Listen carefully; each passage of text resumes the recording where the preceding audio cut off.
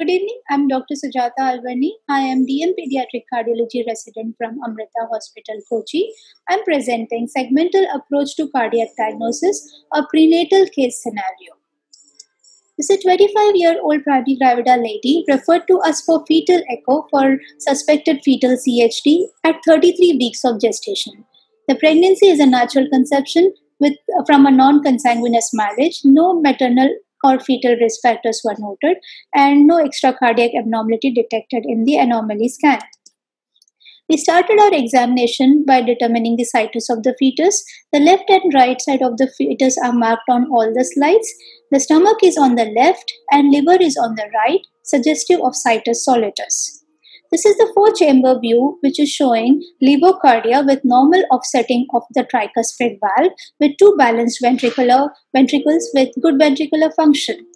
The four-chamber color view shows normal mitral and tricuspid inflows. The pulmonary veins were seen draining to the left atrium and SVC and IVC to the right atrium. The outflow tract view showed a large defect in the interventricular septum and conoventricular region, suggestive of conoventricular VSD, and the first outflow tract seen overriding the VSD. Here, the first outflow tract is seen overriding the VSD and it is bifurcating, suggesting that it is pulmonary artery and not aorta. Once again, we can see the first outflow tract which is pulmonary artery as it is bifurcating. Here, both outflows are seen where the aorta is to the left of the pulmonary artery. This is the three-vessel view where usually three vessels are visualized from left to right in the order of pulmonary artery, aorta, and SVC. However, in this case, only two vessels are seen, that is the aorta and SVC. The pulmonary artery is not visualized as pulmonary artery is much posterior and not visualized in this plane. This is the three-vessel tracheal view where we can see the aortic arch and ductal arch forming a V-shaped confluence at the level of isthmus. This is essentially a normal three-vessel tracheal view. The great artery relationship is beautifully seen in this echo loop where we can see the aorta is anterior and to the left of pulmonary artery, suggestive of L post aorta. The aortic arch was normal. This is the inversion mode stick rendering of the fetal heart.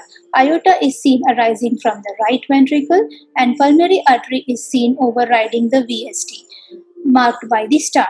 Aorta is anterior and to the left of main pulmonary artery, suggestive of transposition of great arteries with L post aorta. So the complete segmental diagnosis is situs solitus with levocardia, AV concordance with D-looped ventricles, normal systemic and pulmonary venous drainage, and conoventricular VSD, transposition of great artery with aorta left and anterior with no obstruction.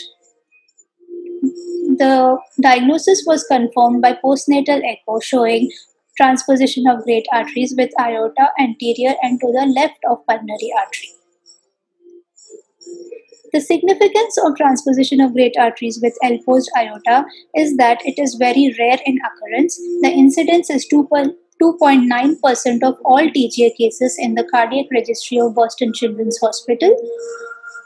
Secondly, because of the L post aorta, the diagnosis may be confused with congenitally corrected transposition of great arteries. However, in CCTGA, there is atrioventricular concordance as well as ventriculo-arterial there is discordance at both atrioventricular and ventriculo-arterial levels. However, in TGA, there is only discordance at the level of ventriculo-arterial level. Embryologically, this is a malformation of the conus as well as the ventricular segment. So, high prevalence of RV hypoplasia and ventricular malposition is seen. Also, the L post aorta is because of the levo-rotation of the infundibulor arterial segment. So, the greater the levo-rotation, greater is the probability that the VSD will be subaortic, there will be pulmonary outflow tract stenosis, and that the conal septum will be hypoplastic. So the associations of TGA-STL were beautifully described by Huyal et al. In 1995, where they described that VST is typically present in 96% of the cases, and that is conoventricular in location.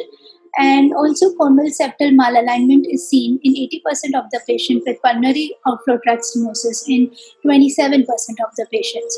Half the cases were noted to have RV hypoplasia, and ventricular malposition was seen in 23% of the cases. And also, an absent left coronary ostium resulting in single right coronary artery was seen. All these associations are important for surgical consideration, and usually the flowchart for management of TGA-STL is that when there is no pulmonary stenosis, the babies will go for arterial switch operation, and single right coronary should be taken care of. And when there is pulmonary stenosis, the treatment would be LV2 aorta tunneling with reconstruction of RVOT. VST is usually large and the routing is easy to do, whereas when there is a restrictive VST, the resection of conal septum would be needed. These two cartoons are beautiful representation of transposition of great artery with L-post aorta. In the first cartoon, we can see single right coronary artery with absence of left coronary ostia. And also we can see in the second diagram where there is posterior and leftward deviation of the conal septum and a large conoventricular VST.